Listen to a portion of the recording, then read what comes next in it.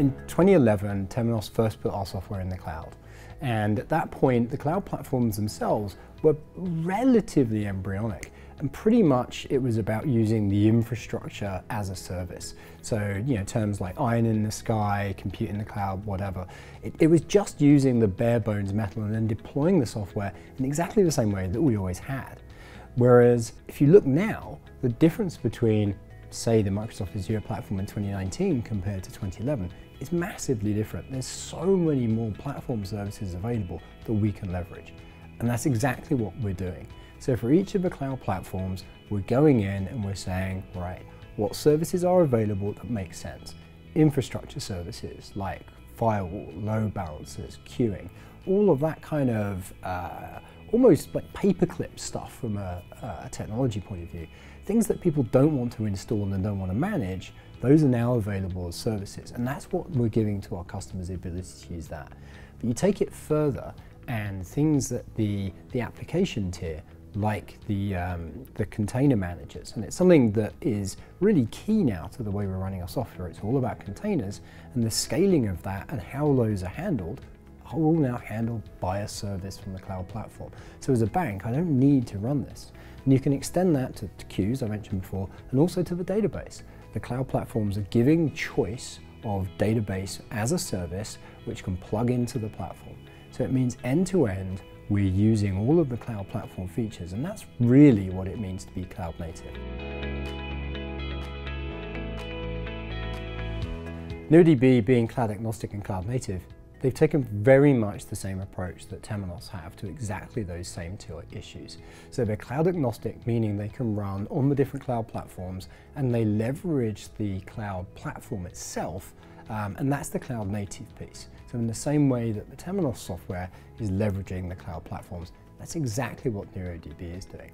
And more interestingly, because they are cloud native, they can run across cloud and they can do that active-active. So you can have your data at the same time in two different cloud platforms. And that's something that we don't think anybody else can offer, certainly not in the banking space. So that's a real differentiator that we have with our partnership with Nero. The distributed piece is the extension of that. The distributed part says this enables us to scale out the processing nodes of a database from the storage manager. The benchmarks that I've been involved with over the years working with Oracle, as you really push the load through of tens of thousands of transactions per second, the database becomes a bottleneck. It spends so much time replicating between its nodes, which you need for a high availability solution, which you need for banking, that you can't process the transactions that you're pushing through. Now with the distributed database, that processing is decoupled, and you can scale out the transaction processing nodes in the same way that you can the containerized application nodes. And that gives you that elastic scale.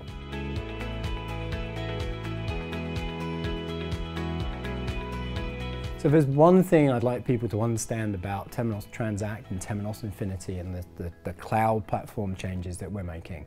It's that Temenos software is both cloud agnostic and cloud native together. And it's a great dichotomy. And it's purposely positioned that way because we want to give our customers choice. It's a Temenos tenet from forever that we want to be able to give our customers choice to run on any cloud platform they choose.